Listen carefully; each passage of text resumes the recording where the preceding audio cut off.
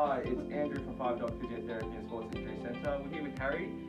He's working on his single leg squat. He's been working really hard. He's been improving his stability and his control on it.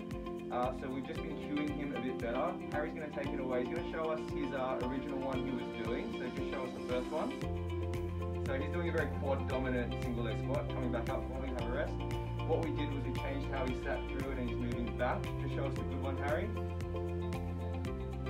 So he's sitting further back through that. Look, a little bit shaky there. But what happens is as you sit back, you get to use more of the side of your bum as opposed to just your quad, and that improves the stability of your knee. That's a better one, Harry. Good job.